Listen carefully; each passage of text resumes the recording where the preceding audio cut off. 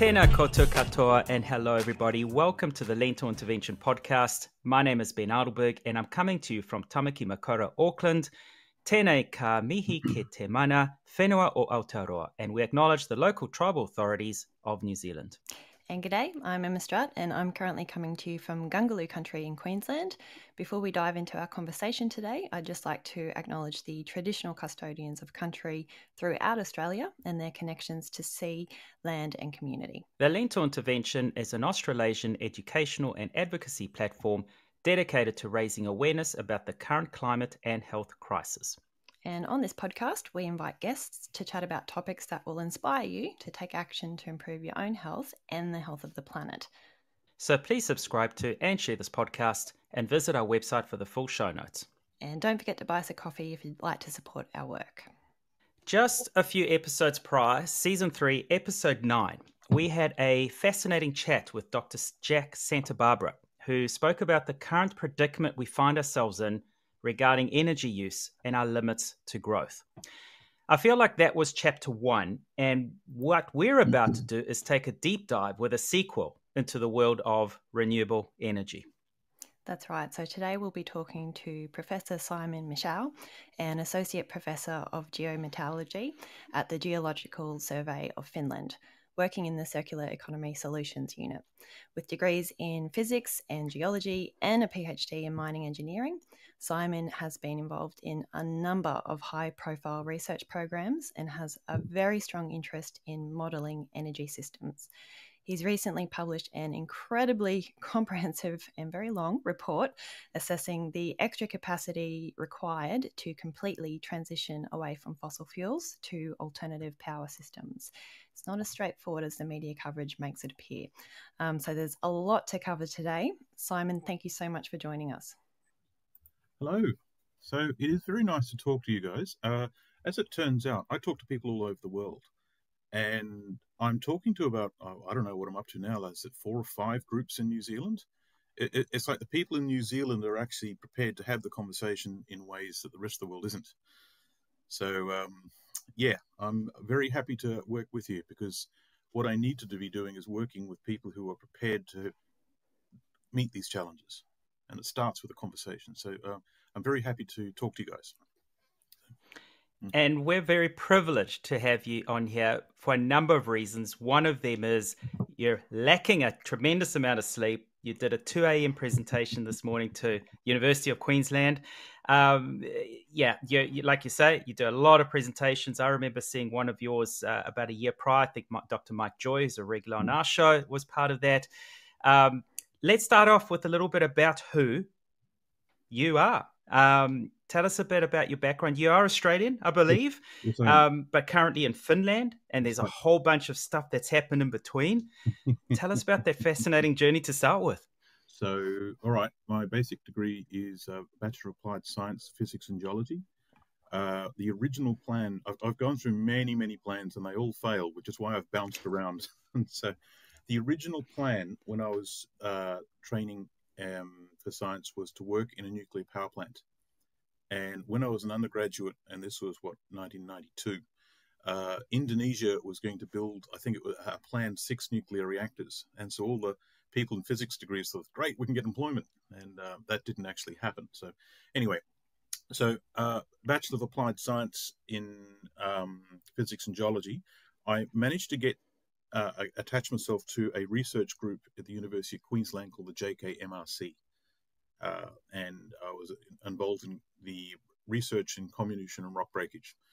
I worked for 18 years. I did my PhD at the JKMRC in blasting. I used to physically blow up rocks in a mine site in Indooroopilly in Brisbane. In Indooroopilly? Yes, so it's a mine site. We're allowed to do it. And so according to the law, we're allowed to do it. And it was a very small amount of explosives, and there was a lot of perception management with neighbours to make sure that they were all cool. And frankly, they didn't even hear it. That's next door to Toowong, and I lived in Toowong. Right. Jeez, that's mind-boggling. Okay. Right. There's actually an old silver mine in Indooroopilly, and it's still there. And wow. So the University of Queensland has got it as a training exercise, and It goes to a couple hundred meters underground, and there's an open pit, and so it's now a world-class research centre, and they do very good work. And so anyway, I was in the Australian mining industry for about I don't know, 18 years, where I was doing research and development. It was industry-funded research. A lot of it was confidential, and to try and sort of research and develop better ways to do mining, especially associated with the crushing and grinding of rock, energy consumption thereof. So there was a lot of that. Then I did I joined a geometallurgy project. And so for 8 years, I was part of the Amira P843 projects, which was what we now call geometallurgy, which is the blending of geology and mineral processing. Then I joined the comminution research. I left university, joined the private sector for a bit. I worked for a company called Asenco for a short time, supporting feasibility studies. I learned a lot about how the private sector really worked. Like I was talking to regularly corporations at an executive board level. And some of the stuff I saw really shocked me, actually. Because when you're in university, we're trying to do the best we can to get the best technical outcome. But in the business sector, they don't necessarily do that. Like they could be just trying to drive up the share price. It was a little demoralizing, actually. So I left, and then the mining industry crashed in 2013, 2014. People like me were all on the street at the same time, and well, not on the street, but we couldn't get jobs. And the only jobs that I could actually get at the time was I was a labourer on an organic farm in Mount Tamarind when I was living, and I was mowing lawns for rich people, and I was a furniture removalist, carrying pianos in the rain. I did that for a year, and so for a year my qualifications meant nothing, and my professional contacts meant nothing, and so I had to, at the age of 42, I had to actually labour and keep up with 20-year-olds, and while it was tough, it actually cleaned the head, because I went back to the people who were, there were some people who didn't get laid off, and so I went back to visit them from time to time, and they were terrified, but they were institutionalized, and they could not envision reinventing themselves. So for a year, PhD stood for post-hole digger. And so, yeah, Mum didn't like that either. Anyways, so I'm really, the information I was collecting at the time, this was the information that I present, I've been collecting it since about 2006, right? It's been apparent to me that the mining industry in particular, but the entire industrial ecosystem has a series of blind spots that was driving it off a cliff. And they were incapable of seeing it, let alone discussing it, let alone doing something about it. So I decided to leave the Australian mining industry, and at the time Australia was getting more and more difficult anyway. And so I went to Europe and got a job at the University of Liège, and I joined up working on the circular economy, and I was learning industrial recycling, where we had all these cool projects. And one of the ones I really liked was they had these robots sorting trash. Now, I wasn't part of that project, but I got to watch it happen, and it was cool. So they had these robots sorting rubbish on a conveyor belt, and so I got to see the other side of recycling and what does it all mean. And I was learning the circular economy. I was going to the European Commission and sitting in these meetings, and there was a spectacular amount of bullshit there. Now, the amount of money that they were pouring onto these things shocked me. It really did. Like one project called H2020 had a budget of 65 billion with a B, and a vast amount of money. And they were supporting about 400 universities across Europe. So, but okay. And so back in Australia at the time, people who were doing very, very good work were going to the wall because there just was no money. And in Europe, they were actually presenting this stuff which is based on platitudes. And so I went back to the beginning of the circular economy in 2008 and downloaded the original presentations, and they were the same. They said the same things. And nothing had actually changed, and that upset me a little, actually. For 12 years, they've done what? Our best and brightest were tied up and doing things that just weren't valid or real. Anyway, so it was a job, and I was trying to create a career in industrial recycling on a number of fronts, and I was going for some of the larger corporations like Suez and Viola. And I was on my way back to Australia because the money ran out in Belgium, and I was offered a job in Finland called Mineral Intelligence. And I went to the interview. While the money wasn't very good, what really, really surprised me was the people in the interview, senior management, could openly discuss, I could discuss with them some challenging information. Like I would give them a throwaway line of tasks. So what do you think about this? And they say, well, what do you mean? I asked them, well, what do you think about the propensity for the European euro to go into a hyperinflationary spiral? And so from different, that's what do you mean by that? And so I was able to talk to them about that, and they go, yeah, we do see those problems, and so instead of being told to be quiet and never say this in front of a sponsor, which is what often happened in Australia, don't say anything that might disrupt the flow of money. In Finland, they were actually able to sort of talk about stuff, and everything was accessible because the place is so small. I'm in a research project called BAT Circle, which is the battery chemistry materials handling. And the entire Finnish ecosystem, all major players associated with the battery industry can fit into one room. And which means we can all have a frank discussion. So I took that job up, and that turned out to be an excellent decision. Because the people I work with, they are very, they're on top of it in ways that in here, how they think in ways that I have not seen elsewhere. And so work is now being done on multiple fronts. I then was promoted to Associate Professor of the Circular Economy Solutions Unit, and I'm attached to a mineral processing pilot plant in Outokumpu, which is a 5-ton-an-hour flotation plant. That does piloting scales. And it's the only one in Europe like it. It's the only flotation circuit like it. And so I started this work. I actually put together a plan, and that one report that you saw, there's actually 6 reports, and 5 of them are in the air at the moment, and the 6th one is being planned now. It was all part of a chess match. And because I realized I had an opportunity in Finland that didn't exist elsewhere, I went away and thought about what needed to happen here. And so I first got permission to do the work did some back of the envelope calculations to show that we just didn't have enough minerals to supply easily what we think we're going to supply.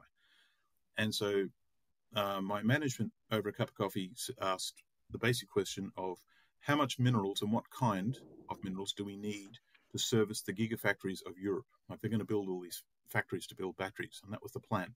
In fact, in 2018, every second word was battery.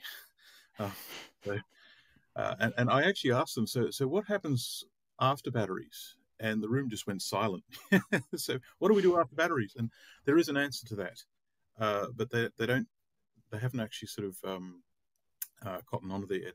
Anyway, so I realized that this required a bit of planning. And so to answer that question of how much minerals we will need, right, I thought it would be a fairly simple thing, because so much work is being done in a mapping context here in Europe. I thought, well, the information's there, just go and find it and plug it in, and away you go. I thought it'd be like an afternoon's work. But what I found was vast sections of that information was just missing, just hadn't been done. For example, I couldn't find a single report, and I still can't. Maybe there is one out there, but I haven't found it yet, that describes how big is the global fleet of cars and trucks and airplanes. So there are lots of studies for individual nations, but no one's put them all together. And that's a problem, because when we manufacture anything, like anything at all now, it is a global effort.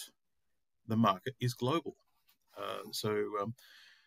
And so there was things missing, and a lot of these things missing were really simple. I was able to explain what I was doing to a 7-year-old little girl And she got it on the spot. And she goes, so why is this a thing? Like, don't you have more important things to do? And and she's right. Yeah, yeah. Anyway, so but when you actually talk to people, say 30 years experience, they're, oh no, we do things differently around here. Oh dear, gosh. And so the whole system is energy blind, but also minerals blind. Like, I was sitting in these European Commission meetings and listened to them talk. Now, coming from the Australian mining industry, where it's our business to extract metal from the ground, and the realities of that, and it's hard. That's a challenging industry in a practical context. But in Europe, they had these blind spots. They said, "Oh, we don't do mining. That's filthy." Oh, no, that's not good enough. So, all right. So, what do you do? So they talk in terms of how sustainable they are and how ethically superior they are to the rest of the world, but they don't extract their own resources. And so I called it the China firewall, because in Australia we mine minerals and turn it into a concentrate, but we don't make metal.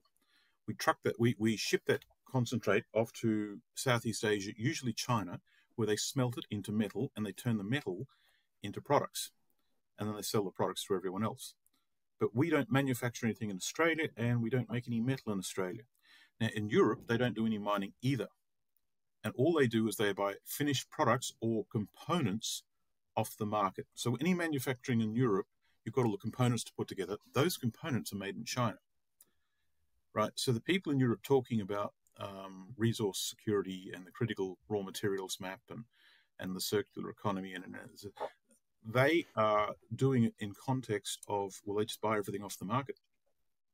And their assumption was historically, I also saw, for example, the different cultures in Europe, and you come up against, say, the Spanish culture or the French culture or the German culture or the British culture. Each one of those had a world empire at one stage. And so they have a seed inside their culture still that believes that, that they're kind of, that they've got it down. They don't need anyone else's help. We should be going to them for advice. We used to run the world, and so they had this sort of thing where, well, we've got the money, and while we've got the money, we'll just buy the stuff, and that's the end of it. And so they saw resource extraction is something that happens in the Southern Hemisphere, right? Not our problem. So it was, and so China was the firewall between the two. Now, while they were talking about circular economy and everything, they were literally talking in circles, literally. It took a bit of discipline not to lose my shit, because I'd just come from a very difficult situation to a situation where money was being thrown around, and for the life of me, I couldn't work out what it was for. Because in the private sector, if you're not providing value of some kind, you're going down. Not only are you going down, but everyone attached to you is going down. So you have to be on top of things, and you have to be productive. And any problems need to be sorted out, because if we don't do it, because this is when layoffs were happening and the mining industry was shrinking, and it was all very stressful. But in Europe, at the time things were just sort of floating around, and it really blew me away. So that actually helped me understand that there were a series of blind spots within Europe. They weren't being foolish as such, as that they actually literally didn't know, and they didn't understand. So the circular economy started in 2008, and it started as an action. What they realized was that they were dependent on raw materials to support certain industries, businesses, right? And those materials were coming from somewhere else, mostly China, right? And so they were concerned about keeping those businesses alive. At their point of genesis, they weren't concerned about the raw materials at all. And that actually has reflected how things are going on. They see it as a business enterprise evolution. Now, the Chinese also have a plan. Now, that plan is something which, if they actually understood it, at the time, for example, if China controlled everything, shouldn't we go and look at what the Chinese are doing and what do they want? And there was this reluctance to do it. It's like they didn't want to know. It was like they were terrified of what the answer might be. And so I did my own research, and I went and found someone who was actually in China, and she was able to help me download the relevant information from the Chinese government websites and how things worked in China, and that was an education. And so I found this plan called Made in China 2049. Actually, my friend Meng Chung found it, and she's since presented a few things on that. But her work is top notch. So what the thing of resources is a problem, and every country in the world is quietly jockeying for position. Europe has a plan, the United States has a plan, and so China has a plan. But the plan for China is they want to own and control everything industrial on the planet. Right. So if you want to engage in any way, like if you want to buy a computer, a car, a microphone, your headphones, anything like that, or involve any sort of commodity or material that requires industrialization to make it, you've got to do business with the Chinese in some fashion. So all wealth and all resources flows into China like a Hunger Games society architecture. We've got the capital. Everything flows to the capital. And so if there's not enough to begin to go around, they're going to make sure that the Chinese will resource and the rest of us would have to make do with what's left. That's their plan. And they're openly discussing that. And to this day, most of the people in Europe I talk to have no concept of that. They vaguely understand that there is a plan, but they're reluctant to look at it, and meet the challenge head on. And I think it's because they instinctively know how vulnerable they are, and once they see it, they're required to do something about it. It's something like that. So anyway, so and then I joined a project called the Screen Project, and I was actually part of a group that was actually collecting information about. We were developing what we call the critical raw materials map, where we were showing information about what minerals that were of economic importance versus a possible supply gap and inelastic market. And so they settled on 20 minerals and metals that were considered critical. But and so I was part of these guys, and we were collecting information all over the world. And I must say, these guys were very professional and much more competent than any other group I've come across to collect such information. But the way the project was structured was to look into our past. It was to look for the previous 4 years of how things had gone. It was not looking to the future at all. But everyone was using that CRM map as if it was looking for the future. This is what we will need to look at in future. That it's not how it was. There was a perception gap. And what was interesting was at the time, we were told we were not allowed to discuss energy.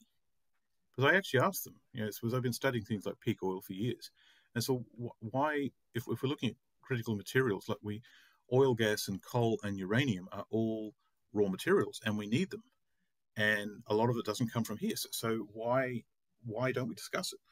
And we were told, so look, the project was set up by the European Commission, and they've laid down the law.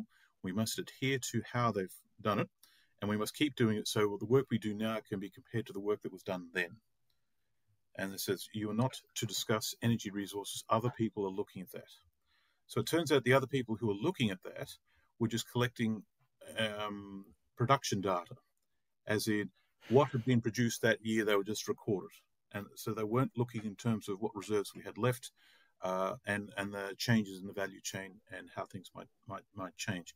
And that really struck me as strange. So our best and brightest were walled off from the real part of the problem. And I saw this in multiple places. And they meant well. They meant well. It's just this was the outcome. And so I went back to GTK and I said, look, this is what needs to happen. And so we're minerals blind, but we're also energy blind. And so we need to write a series of reports that shows this and puts the data on the ground, and it needs to be public domain. And so I planned six reports.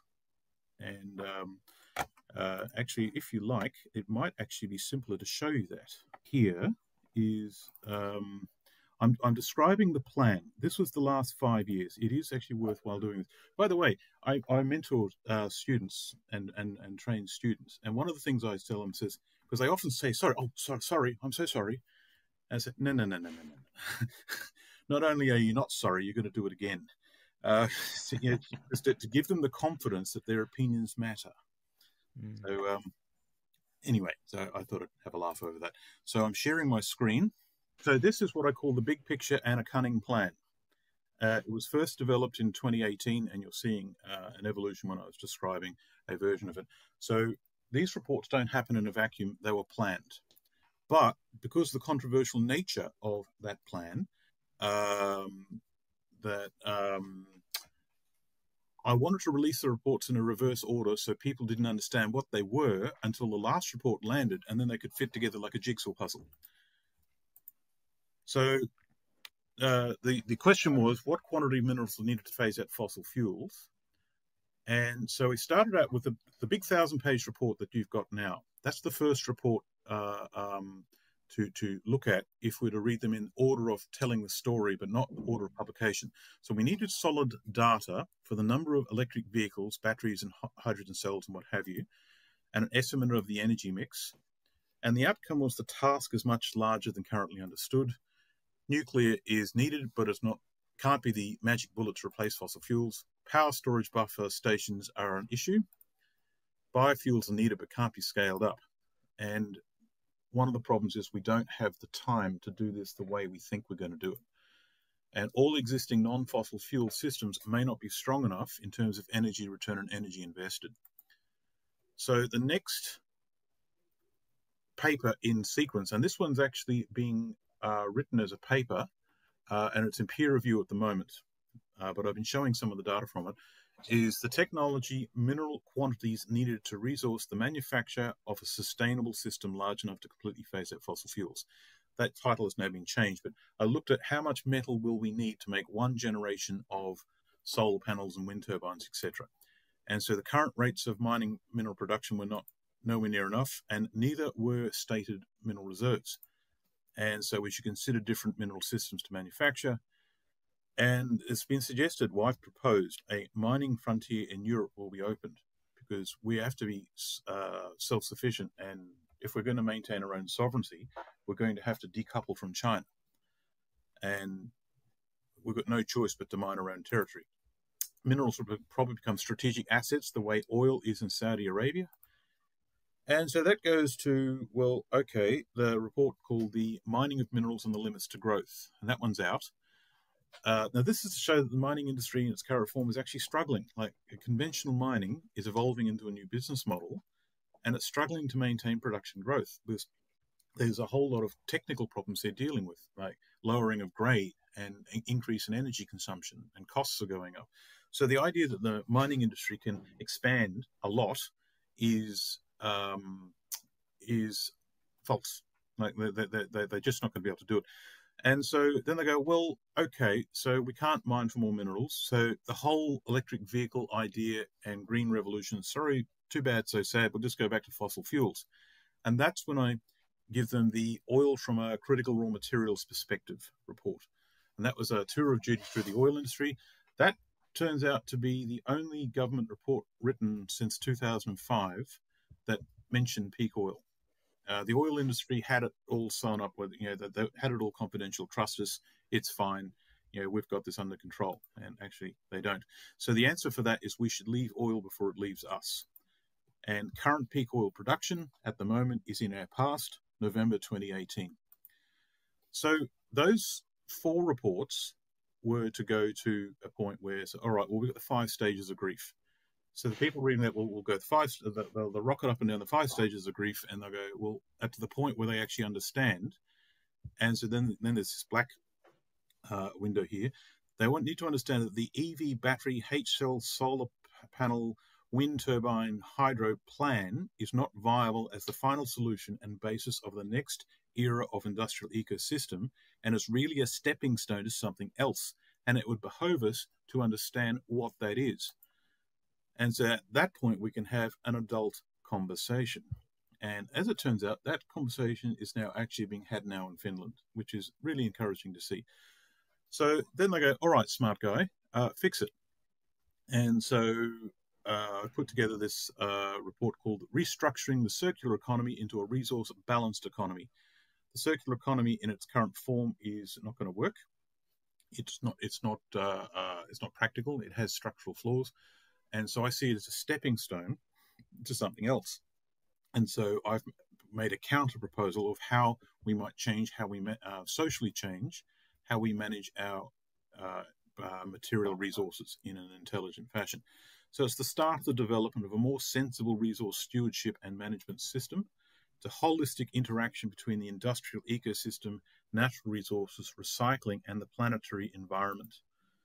But it doesn't look at the energy systems. And so I'm writing a book personally called The New Electric, and this has not been released yet. But when I was doing the big 1,000-page report, I did a tour of duty through all energy systems, and I found a whole lot of unconventional stuff from our past. Like when you actually looked at Nicholas Faraday's original notes in electrostatics, there are a few things there that we could have gone down. So it's an unorthodox and not accepted by mainstream science, but it is published in the literature, and it's a completely new energy paradigm, and it's the only visible response to the energy problem. So what's in here is things like, well, what was Nikola Tesla actually doing? What was he actually doing? How might it have worked, and how might we use it? So there's a tour of duty through all that, things like zero-point energy and the electric universe, and all these unorthodox ideas are going to be put in one place, and I'm going to release it as a book, and I'm going to publish it personally. GTK said, all right, we're a geological survey, and we're not going to let you publish this because there's no industrial scale data to support what you're saying. And that's fair enough. So I'm now going to do it personally. Anyway, so that was the plan. So that plan has now come to a close. The sixth piece of work is recycling. So now that we know we've got the number of units and their metal, so if we make an estimate of how many solar panels and wind turbines are going to come offline each year, as in to be decommissioned, if we were to recycle them with current technology, how much metal could come from that? So they were put through a thermochemical simulation platform called HSC, and we'll do a series of simulations. Things like wind turbines, the blades have no recycling solution, so they landfill them. The blades get landfilled. So imagine 30,000 wind turbines a year for the next 50 years. How much landfill that's actually going to be. So anyway, so the idea was to work out how much metal can actually come out of recycling and how much waste plume will come out of those recycling systems, and compare that against the amount of metal required to replace those units in the first place. And that'll give us the true relationship between mining and recycling once the system is stable. And so when that comes to a close, that will allow me to develop the next plan. Has been developed. It is yet to start up, though. That's the next 5 years. Well, starting the end of next year, maybe. Can I jump in with one quick question? Because you're looking at the relationship between the mining and the recycling. Yep. What about the energy required for the mining?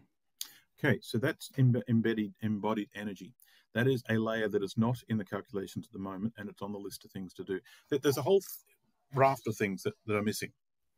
For example, manufacture uses an enormous amount of fossil energy as a feedstock.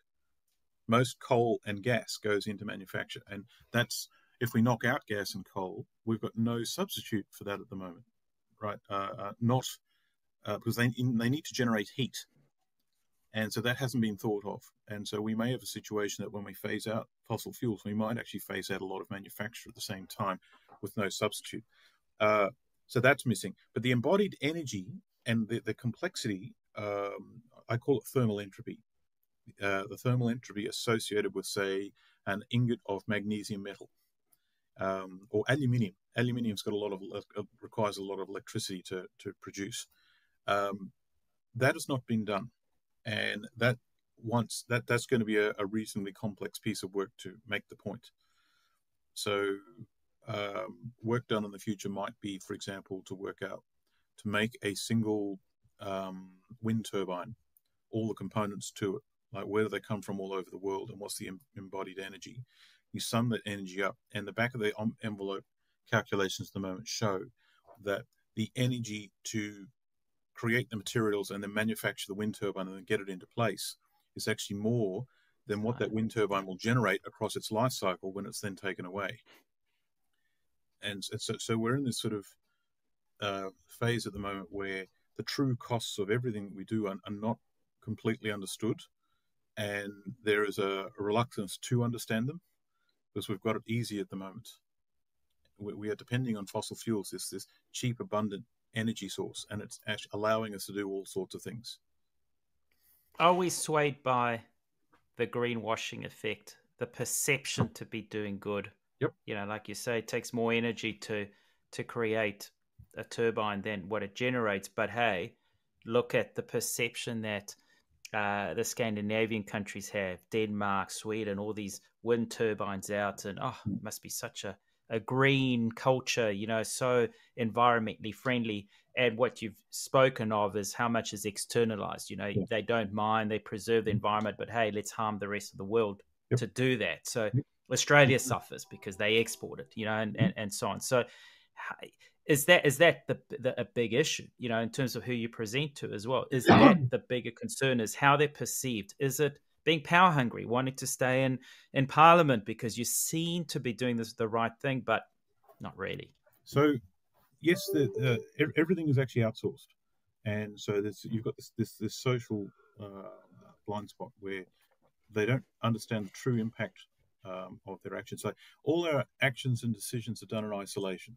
We don't know where our materials come from, and we don't know what happens to them when we throw them away.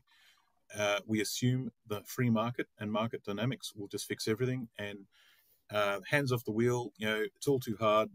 We should let the market tell us what we need to do. And that is intellectually very lazy, but this is actually how we've been conditioned to think. But what that means is the whole system will collectively grind to a halt once certain feedstocks become unavailable. And in the background of it, you've got the biostress systems of, the earth dynamic systems of land degradation and species die-off and all that. And that is like the entire bottom of the food chain, both in the sea and on the land, has been traumatized. Like the long-term viability of large mammal vertebrates like us, that's grim, right? But that's not part of the discussion when we're discussing the stock market. So there is a lot of self-serving thinking at the moment in the current human civilization that we prefer not to see. On the other hand, we have to feel that we're doing something. So when someone comes up with the idea that something is being done, then we can collectively sit back and relax and, it's good, then we can get on with our lives. Something's been done. But that something's been done is not good enough. And so, no one wants to hear, for example, that the future is going to involve a lot of work for a very small return, and it's going to be rather uncomfortable at least some of the time. No one wants to hear that. Right? Like Bill Clinton, wasn't he quoted as saying, "No one ever got elected for telling people what they can't do"? So the thing we've sort of settled on, like the Green Movement has settled on to a groove 30 years ago, and they've gone down this particular track, whereas a lot of what they do and talk about is in isolation with some of the realities of how human civilization actually functions. And a lot of their, I'm hearing, for example, at the moment, we should get off livestock and we should eat insects, to save the environmental. And I actually blurted out in a meeting. A friend of mine in Australia called Sven Waits said this. He said, I would start eating politicians before I consider start eating insects. And I said this in an audience of politicians, so I might get in trouble for that later. But that solution, if they put a seaweed additive into the diet of a lot of the livestock, then they don't produce as much methane farting, right?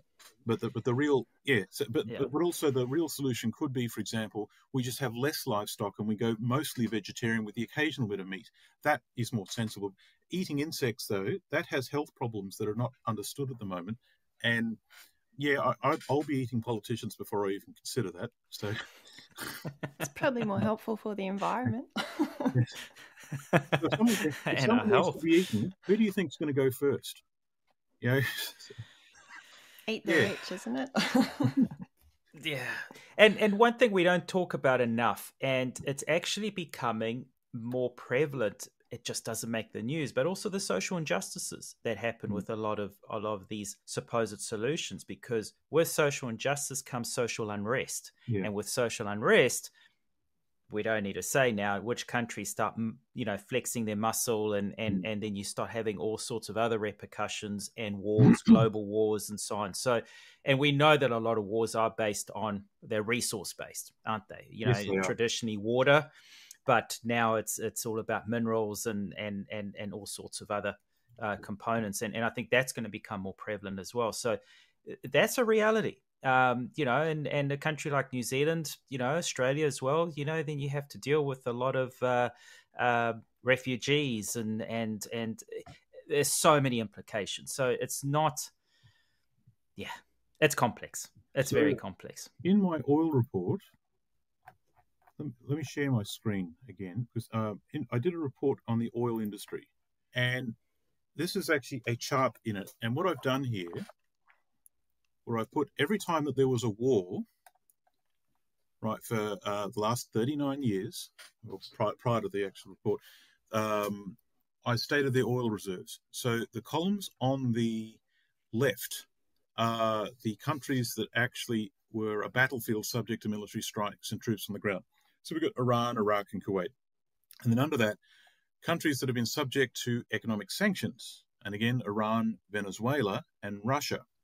They've all been subject to economic sanctions. The column on the right is the aggressors, who was doing the invading. And so we've got the United States, Saudi Arabia, and they're linked to the 1973 petrodollar agreement. Iraq, prior to 1991, was actually an ally of the United States. Canada, the European Union, and the United Kingdom. And in those columns, I've got how many of those countries are peak oil literate. The answer is all of them. And then all of those countries are actually together in one big alliance. But both the aggressors and the recipients had oil. So the recipients had 44% of reserves, 27% of production, and 6.8% of consumption. The aggressors had 37% of reserves, 42% of production, and 42% of consumption. So what's happening here is, as we approach peak oil, who controls the oil industry? And so that explains most wars, not all, but most wars in the last 39 years. It's an open and blatant resource war. They don't talk about that, but there it is. It's out in the open. It's like the quiet parts said out loud. And there's a strong interest in Australia at the moment too by the US in terms of expanding our mineral and metal mining, isn't there? Because we want to become less reliant on China. Yeah, it's very political. Well, from that list, interestingly, that one country, China, is missing from that list, and we know how much they want in on that action. And that's, but they don't need in on that action because they've got all the precious minerals for the renewables. Yeah. The Americans had one strategy to control, the West had one strategy to control the oil in the petrodollar empire. So the Chinese have been for the last 20 years developing another strategy, and they don't use military aggression to do it. They use economic warfare, right? The fact that they're using industrial capacity. They're the only ones on the planet that can do certain things. And so they're behind a lot of the construction of all the larger industrial sites across the planet. And they own a lot of them. And they're doing things like they'll go and purchase a port.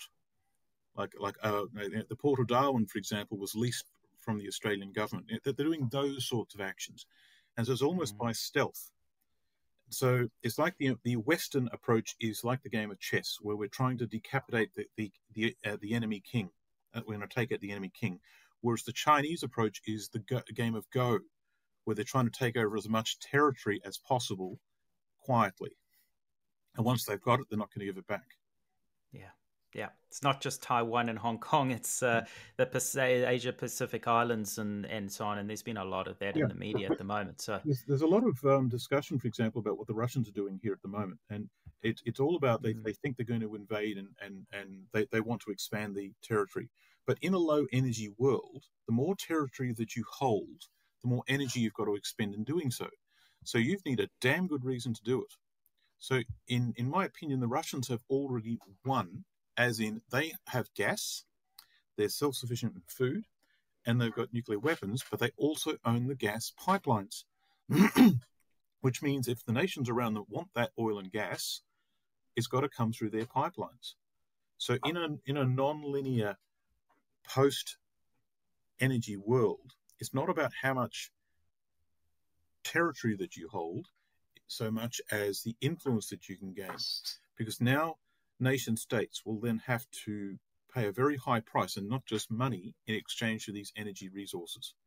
And if peak oil really was in 2018, all fossil fuels are now much more valuable and they have to be reevaluated, right? But to do so is a breach of international law, right? So the game the Russians are playing, and it's my understanding that the Russians have just restructured their currency into an asset-backed currency.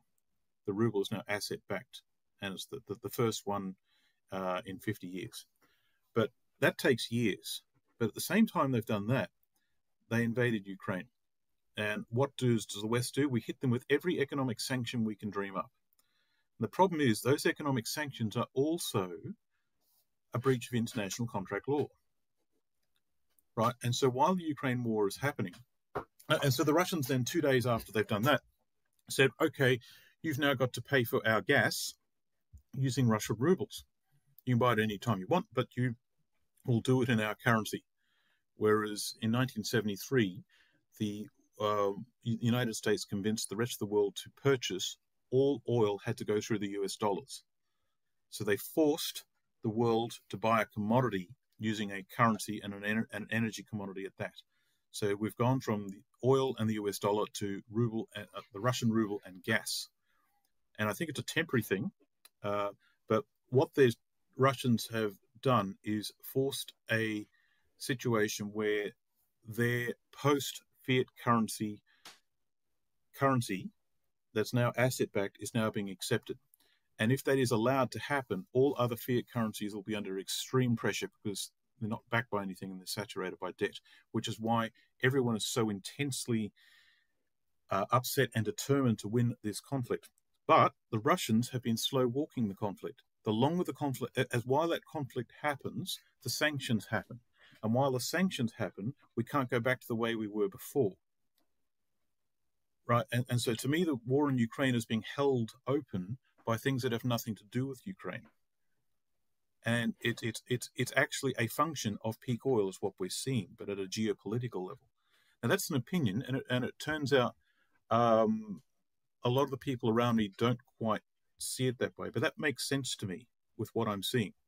Because now the Chinese are also restructuring their currency.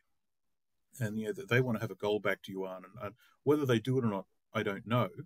But I'm expecting, for example, the United States has not committed any large military presence to Ukraine. They've been sending lots and lots of small arms, but there's been no aircraft carrier strikes. There's been no troops on the ground. There's been nothing serious.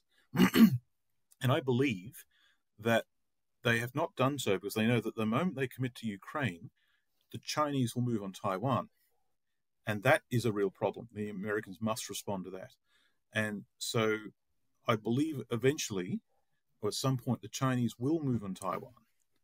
And remember I was just saying, what is next after batteries? The answer is semiconductors, because the Chinese and the Americans have been battling for control of the semiconductor industry. The Taiwanese happen to control most of it. And if the Chinese were able to take Taiwan, they take the semiconductor industry. Right, and so that is why the Americans are so adamant that this must not happen. But these are the sorts of moves that are happening, and they're below the surface.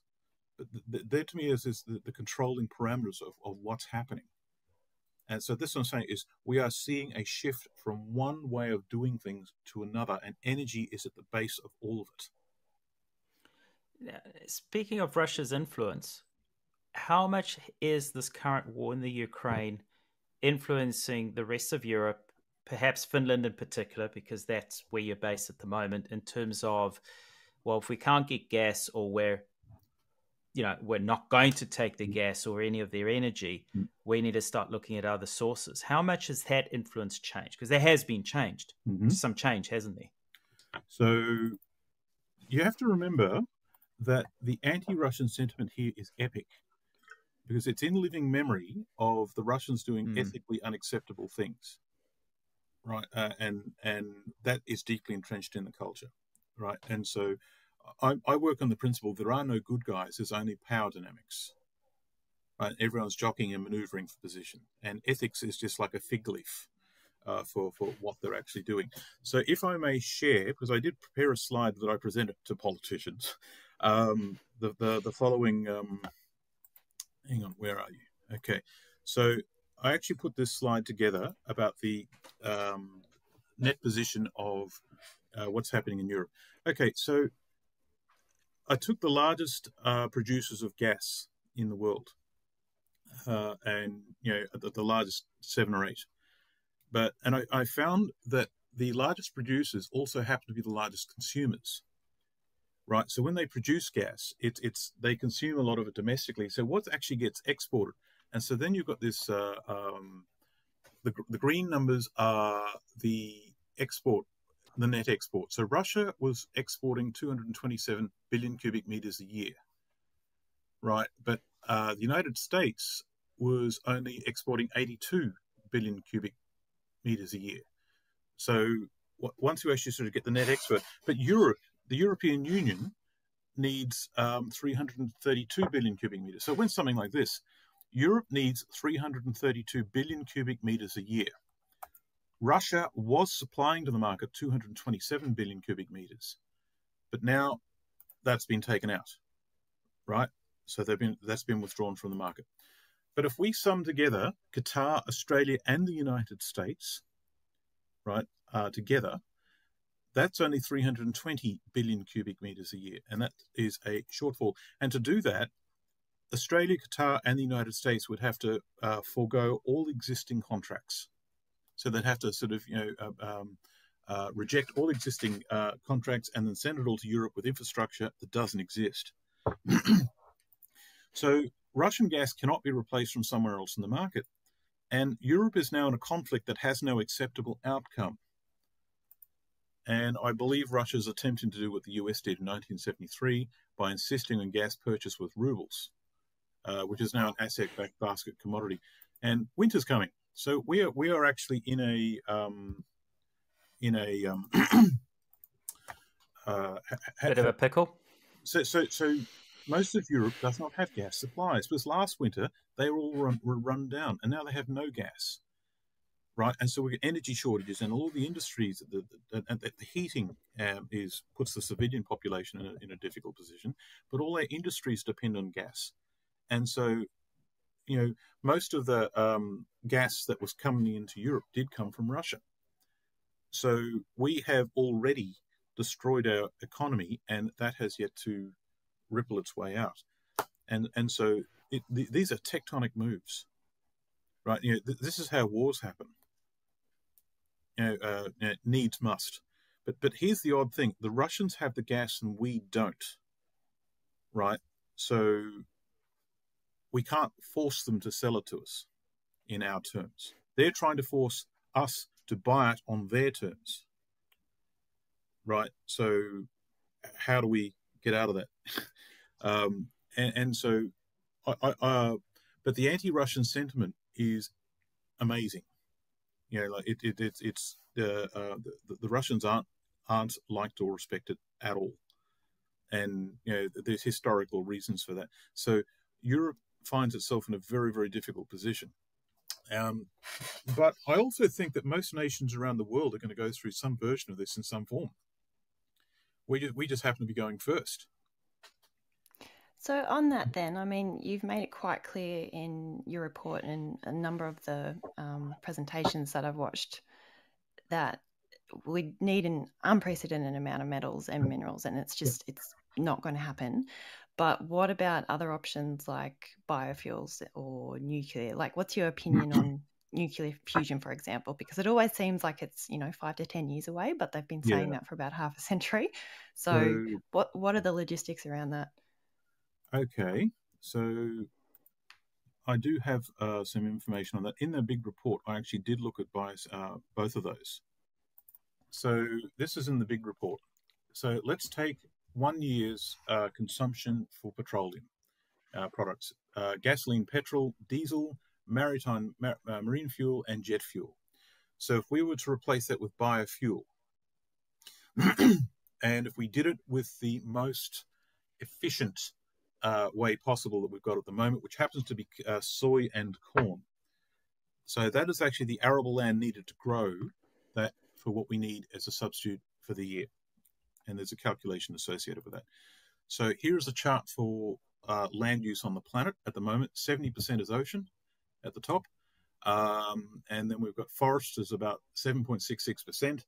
And the red square we've got here is our arable cropland. So the biofuels is in competition with that red there. And that's how much land we would need, arable land, to grow biofuels. So it's in direct competition with food production. It eclipses what we have, and it's about the equivalent of what forest is left on the planet. So that's unlikely. So here is our arable land use so far. So we've got an unprecedented amount of arable land being used at the moment because of our population. And we're just not going to be able to produce enough biomass to make enough biofuel. And then there's the water problem. So if we were to water, they're very water intensive, those crops. So this is the water needed. So there is the water, 2018 global annual freshwater withdrawal is on the left. And on the right is the amount of water we would need in an annual context to irrigate those crops, freshwater. And this is what we're drawing from the water system. So what this is showing is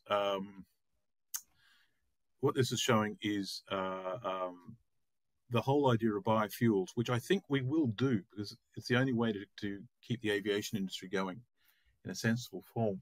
But we've got to have an intelligent conversation about what can be withdrawn from the environment and why. So everything needs to be put on the table and discussed. But the idea that biofuels can just save us as a magic bullet, that's not going to happen. That brings us to nuclear. Actually, before we move on to nuclear, you got any questions about biofuels, about how this is calculated? Well, I was just going to add in that a lot of our listeners will be familiar with a lot of the similar issues here with intensive agriculture farming.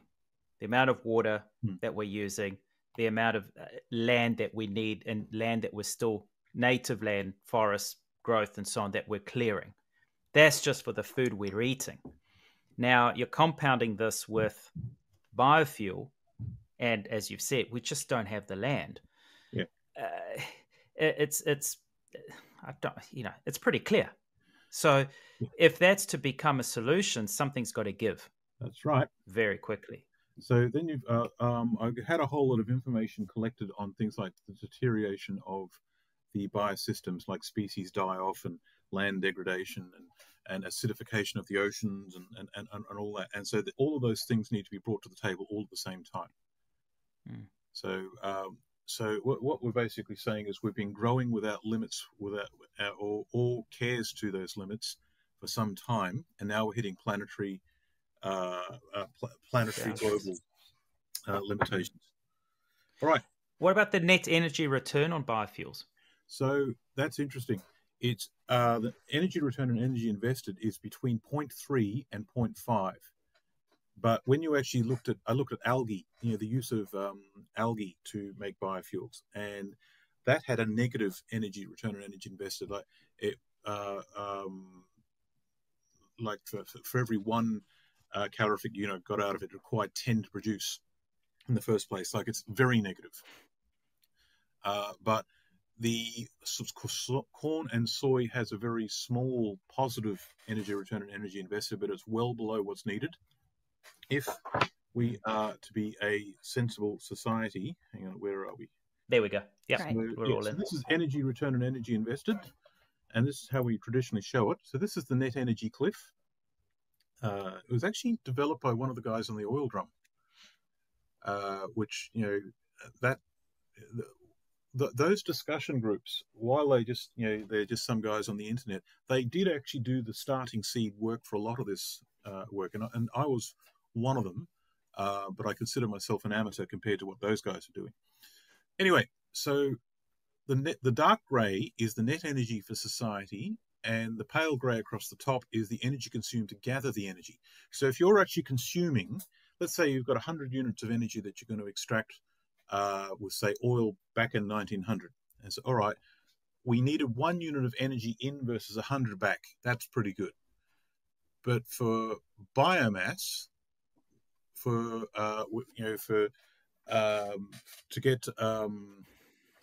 get say like 1 unit of energy, we're having to consume. I don't know how would you put it. So the energy return on energy invested is around 0.5 to 0.1, and in some cases is negative. So you're up around the 90s for 100 units coming back. Now the two bars there, for society to have economic growth, this is something Charlie Hall came up with. Energy return on energy invested of about 11 to 1 is required for society to function as it is now. The second bar is 7 to 1. That is for our very, very basic needs, things like sewage sanitation and potable drinking water and stuff like that. So society needs energy to function. A lot of the renewable energy systems sit below that. So the energy return on energy invested for oil has been declining since the 1950s. And the gas, that peaked again in the 1950s, and we're well and truly in declining. Coal is the only fossil fuel that's increasing. But, coal is carbon, so that's a problem. And so energy returns for fossil energy all summed together peaked in 1960, and we're on the downward slope. This is the idea that fossil fuels are on their way out. So that's energy return on energy invested. So I've got to play devil's advocate here, though, if you don't mind, because when we covered this topic last time about the limits to growth, there were some questions raised about the role of technology. And I know we've seen technology advances in many industries, including renewables and batteries, I suppose, to some extent. Your data makes it very clear, but I've just got to ask the question. There are some experts out there that claim we could potentially be powering the world with renewables within 10 years if the political will was there. Yes, I'm sorry. Yeah. Yeah,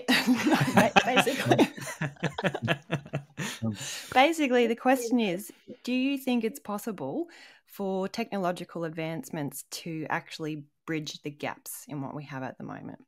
So I do have an opinion here. That opinion is not a very popular one. So I've worked in research and development of mining for 18 years, and all innovations are very small step changes. So mining it tends to be a lot of capital involved, and it's really hard to actually sort of get even incremental improvements.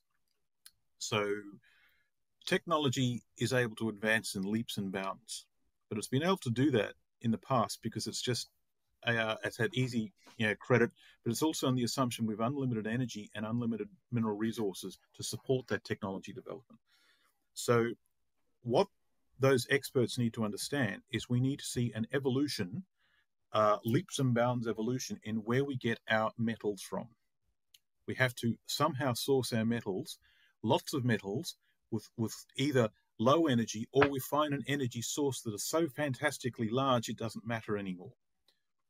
Now, so the idea, so what I'm saying here is commodities like oil and copper, for example, behave very differently to technology. So the idea, for example, is metal price goes up, or the price of oil goes up. That will make that will encourage more exploration into areas that were previously unviable economically. Right, therefore, more economic resources can come online, and supply and demand will regulate, and more resources will come online. That's not how the oil industry has gone. I've actually got some numbers to show that they don't correlate at all. So commodities behave very different to technology, and what I think is driving that is it takes about 20 years incubation time to get a commodity operation going, whereas technology has an incubation cycle of 3 or 4 years. Right, so technology by its nature will move very quickly. Commodities by its very nature will move very slowly. And they are decoupled, but they are attached to each other. So the idea that technology will come up with a new energy system, well, the idea that technology innovation will give us more metals and materials does not take into account the deposits that are left. We mined out all the high-grade ones a long time ago, and now we've got these massive, low-grade, hard-to-work, very expensive to extract mineral deposits that are left that are energy-intensive. But the idea that technology will deliver us an energy system, needs must. Someone will think of something, right? Does not honour the fact that that energy has to come from somewhere. We need an energy source, a natural energy source. That they have the idea that economics, for example, is a power source. It is a physical power source that can actually alter reality. It's not. It's a management system. The materials that go into it need to be managed. So, and so the idea that we're just going to come up with a new technology and everything, and even if we did develop a system tomorrow, the other thing that's not really understood is time. It takes time. 5 years to build a power plant that when we know what we're doing, 15 years for a nuclear power plant. It takes 15 to 20 years to open a mine after the deposit's been discovered. It will take an enormous amount of time to develop that. So the sheer volume of metals we need to do this completely scotches the idea of any kind of efficiency gains at all. And this is something we need to come to terms with. So society as it is at the moment is, we talk about advancements. We talk about needs and wants. Right now, as an example, every year Apple has a new model, a new phone model. We must have it. Every brand is trying to, to remain profitable. To remain profitable, you got to keep growing. Just to stagnate, you're not growing. You're actually losing money. So we're in the spiral of just this constant. It's capitalism, right? Mm-hmm. It's the society we're in. Mm-hmm. This is going to come crashing down very fast, and we're already starting to see a lot of the signs: delayed delivery of a lot of products and technology, supply issues. What should we be doing? What should we be transitioning to? What societal changes should we be undertaking? I mean, this is a big loaded question here, but something needs to start changing. Yeah. And we can't wait for our leaders, our politicians, because that's not happening. And as you started right at the beginning, then they're not acknowledging it for whatever reason. Yeah. So what should start happening as of yesterday? My understanding of this question, I was listening to a podcast from Nicole Foss. By the way, she does excellent work. I highly recommend you go and find her for one of your podcasts. She was, what I found is anyone with any sort of training in the science of biology has a very good handle of the pickle we're in at the moment. So a biological system, its size and its complexity is defined by the energy we put into it. If that energy is withdrawn, the size must shrink and the complexity must simplify. The end. As in that's a hard reality. So we are in that situation now. So to answer your question, the first step is understanding. We must collectively understand the predicament we're in, whereas at the moment, only a few people do, and everyone else is having a head in the sand moment. We don't wish to know. So first we've got to understand, but not just in ones and twos, and not just our leaders either. All of us have got to understand, because there's a social change coming. And so if we understand the pickle that we're in, when things start getting difficult, we understand why. And if we can understand why, then we're less likely to riot and turn on each other. Because the person next to you is actually not your problem. The person next to you is actually your solution once you get to work. Because the only power source we've actually got that we can control is us. Human labor, human ideas. Right? So do we potentially COVID... look to, Cuba, for example? Yes, I mean, exactly. They radically changed how they were set up. So there's a number of historical precedents you can look at, right? So what happens, what's happened in the past? And so this is part of understanding what's going on. Cuba is one, Argentina 2001 is another, Brazil 1994 is another, Germany 1935, what happened there? But then there's historical ones like, what happened in Easter Island. And so historically years ago. So the idea of collapse is, civilization collapse is now being challenged, right? They said, oh, they didn't collapse, they're still there. But you can have like a setback. Like at the end of the last Bronze Age, end of the Bronze Age, lots of civilizations had a very tough time over a 200-year period, and they all collapsed. And that's probably related to a volcanic eruption of some sort. But what I'm saying is the environment changes, our ability to do things changes, what sort of problem solving needs to happen. The reason I'm saying that is we must understand as a species the predicament we are in and how things might go. And so when things get difficult, we have a series of ideas to understand not only what is happening and why, but what we might do about it based on what's happened before. So yes, Cuba is a good example. And we have to understand that we have to radically shift. So the second step is the development of a new paradigm. Now, in that paradigm, what is a strength is diversity of thought. If you look at, say, like the Amazon jungle, you've got literally thousands of different species interacting. And if an external change happens, some of those species will do well in that change and some will not. But whatever happens, the jungle has the solution within it based on a diversity fashion of what works and what doesn't. We need the same way in terms of sustainability. In fact, that's also what happened in Cuba, where you had like the amazing variability of how they would approach. And so in results on the ground, what worked, what didn't, can we learn from each other? And it's going to be messy, it's going to be organic, but we have to make a new paradigm. Then I think what's going to happen is society will split into 4 groups. Right. Group 1 is the people who will defend the status quo right to the bitter end. They don't want to hear about it. We've all seen them. We've all met them, these people. There's nothing you can do about them. So we've got this thing called free will, and you can't force someone to think something or to do something. So you can't talk to them. You can't reason with them.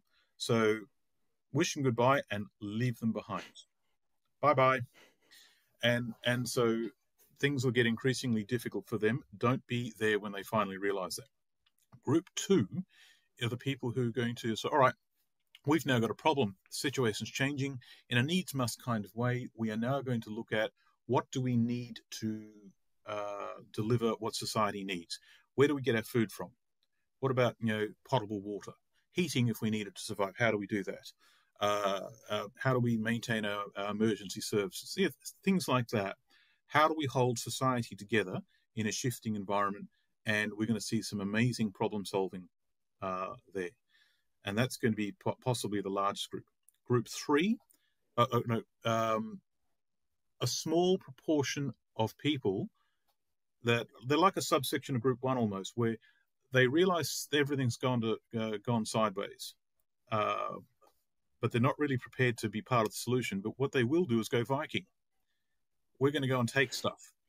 And we're going to see that at the nation-state level. We're seeing a bit of that now on the nation-state level for the last 10, 20 years. We're not going to create anything new, but we're going to come and take your stuff. and those people are going to have to be managed.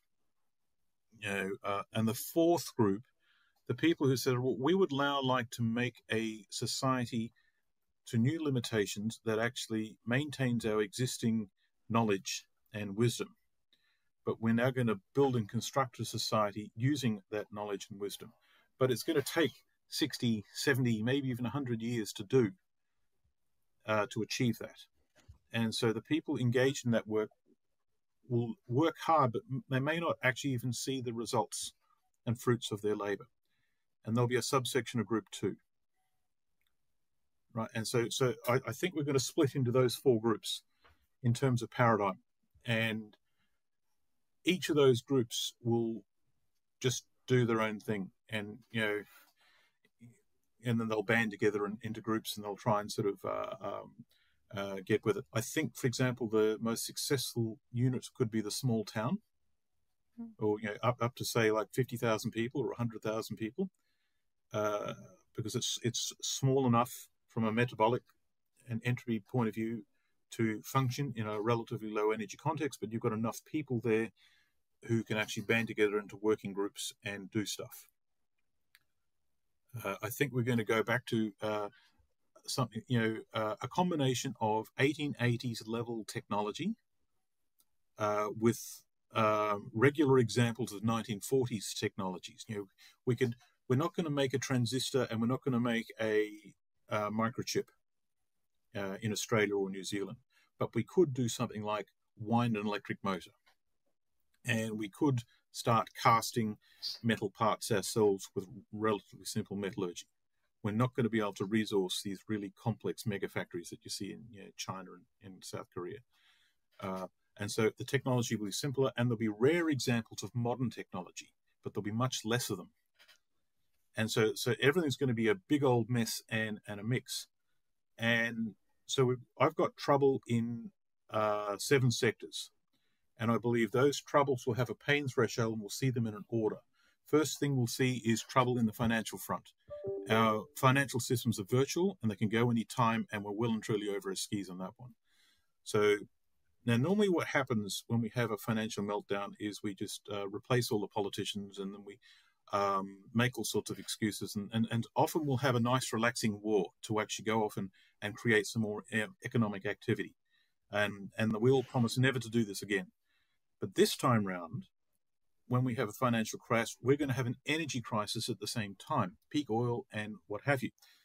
So now you've got the problem of we can't use a lot of energy, so we can't expand. We can't go off and do a big industrial expansion to create economic value because we don't have the energy. So now we're in a situation while our economic systems are in trouble, we've now got a situation where energy systems are in trouble as they are, and we've got to go and find a solution. And our solution at the moment is the green revolution, things like solar panels and wind turbines. At that point, we're going to find that we don't have enough minerals or time, right? And that's actually quite clear in its current form. So while we have no money and depleting energy, we've now got the idea that we don't have enough minerals to mine to make these systems for everyone. Now, it's the only plan we've got, so we're going to do it.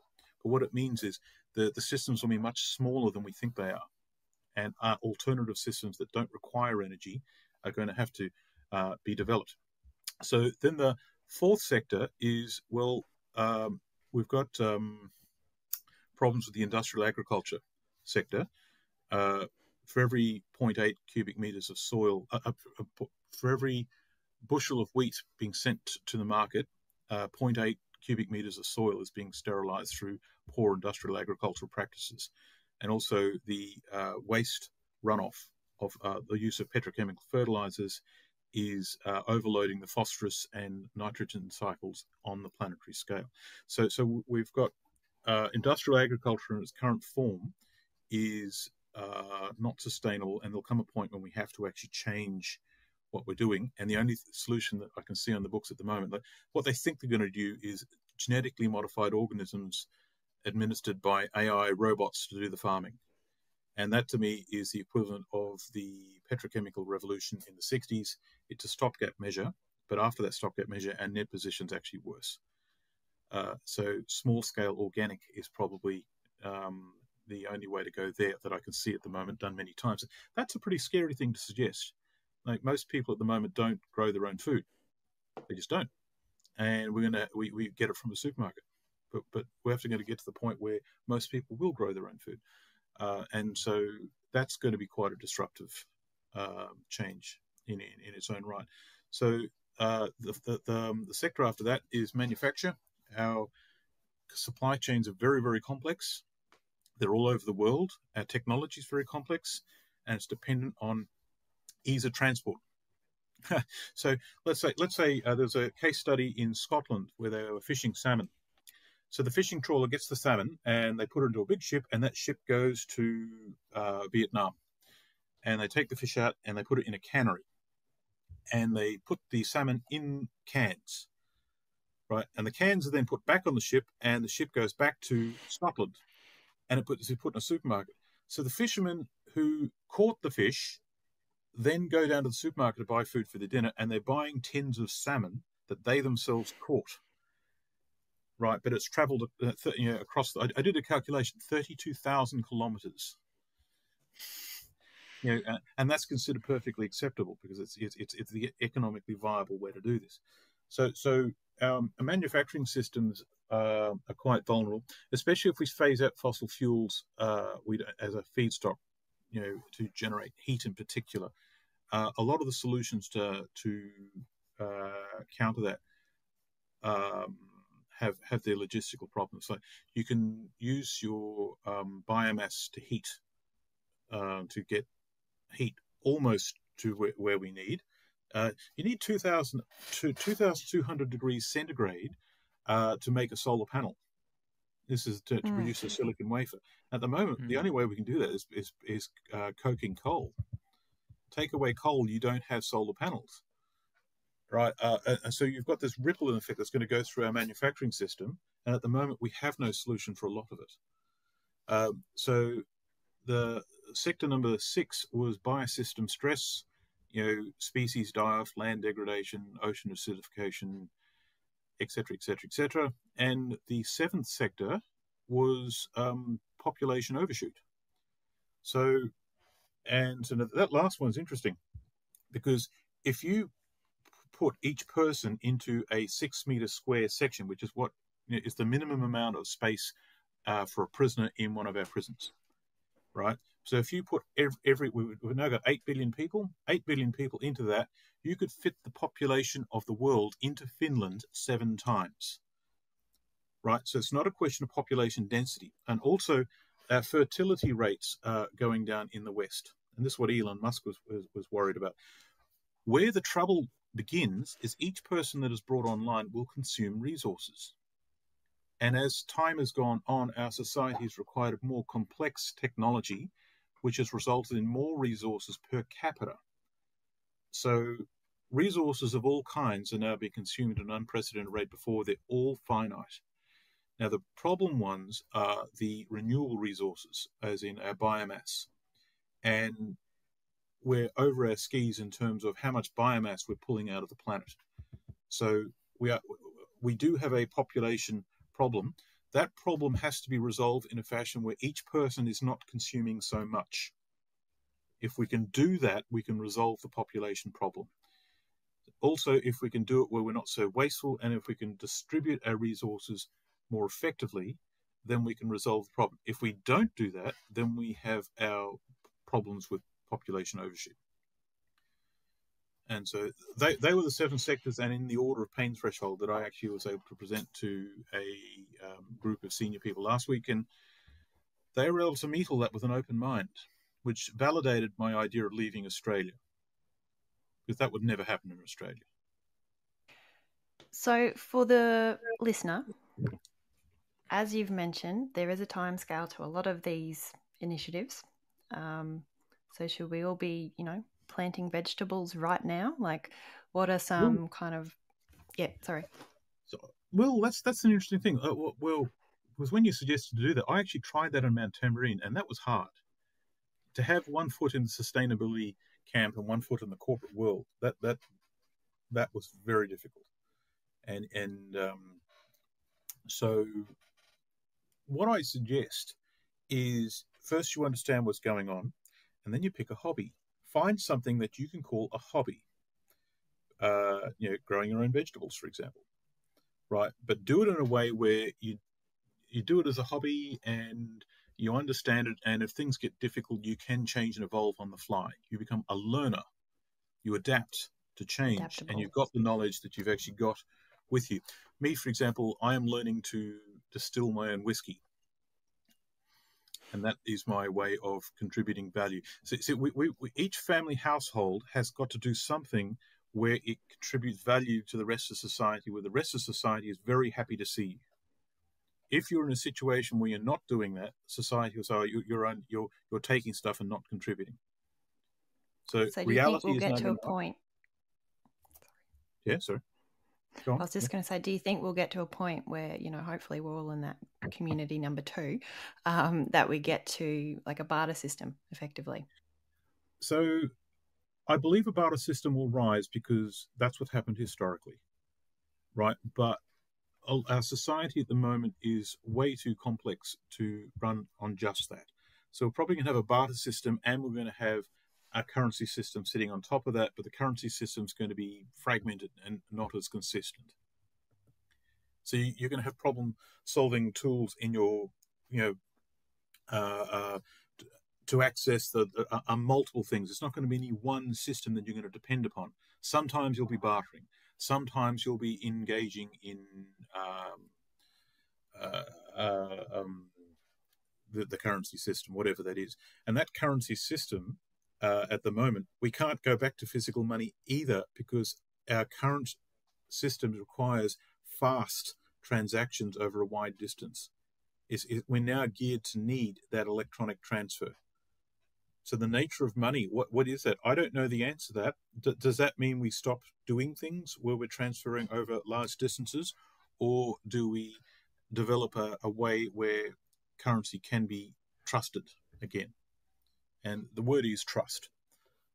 So I think the idea that society will change, and instead of being isolated, at the moment we're a family unit and we don't tend to talk to our neighbours much.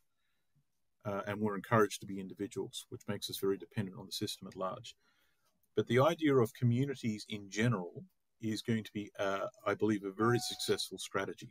It won't be the only one, but and the idea, for example, that we can help each other. If you, for example, had a hobby of growing herbs, and you had a knowledge of how to turn those herbs into useful things like medicinal products, or you could make soap, or something as simple as that. And then you can trade that with someone else. If you really couldn't be asked growing vegetables, make something else that you can trade with, and give them a box of soap in exchange for a box of carrots or something. I don't know. Bottle of whiskey. Yeah. Well, the whiskey is actually, it'll be seen as something that is valuable, but also the ability to produce alcohol, which means is very valuable industrially for all sorts of reasons. And you can do things like you can sterilize things, and it will have its uses. So and if you pick a hobby, you rationalize how you want it. Yeah. Just keep making the whiskey. Well, however you sell it. It used to be horse and cart. When I was in Australia, I had a Clydesdale stallion, and everything was horse and cart, and that was it dominated the lifestyle. To keep that operation going, it was very, very hard, and it got to the point where I wasn't able to do it properly anyway. And so my first attempt at doing that didn't work. I had my second marriage come apart in that environment too. My wife at the time did not, she sort of understood why all this sort of stuff was necessary in the beginning, but when nothing happened for a couple of years, she goes, yeah, I'm sick of listening to this. And, and then when the mining industry crashed and the money ran out, I lost my family as well. And so I came out of that and thinking, right, well, okay, so whatever I do now, it has to be on a smaller scale. And I have to be able to say, I'm doing this because I like it. and there's a reason for it. And so that's how I'm sort of approaching all that now. And so developing the ability to adapt and learn and understand and find like-minded people and talk to them and listen to what they say. And I found that with the sustainability stuff, like the Group 2 stuff, that went through several eras of development. The problem solving in the beginning proved very quickly to be inadequate, and so I went through several generations of it. And I think we'll find the same thing with this as well. So there is no one solution, no magic bullet. But take an interest. And so if you take an interest, when things get interesting, you have the luxury of not panicking or not behaving as programmed. And COVID has shown us that, yeah. how society can behave. Simon, we're so conscious of the time so far. This can carry on for hours on end, but I think we need to land this plane, so to speak. So we're absolutely privileged to have sat through this and listened to fascinating insight from yourself, the experience, the wisdom that you bring to this. Clearly, for society, buying an electric vehicle or putting solar panels on your roof is not being proactive for the future. It's not the way forward. You've imparted a lot of facts, a lot of statistics, but some valuable lessons that we as society should be undertaking. Learning, experimenting, problem solving, being adaptable is hugely important.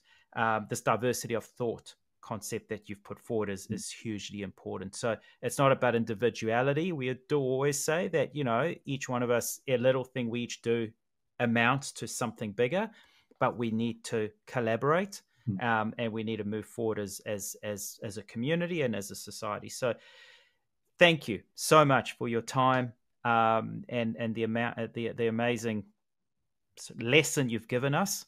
A lot of food for thought. Excuse the pun, and drink on the side. Thank you so much, Simon. We really, really appreciate this opportunity. You're welcome.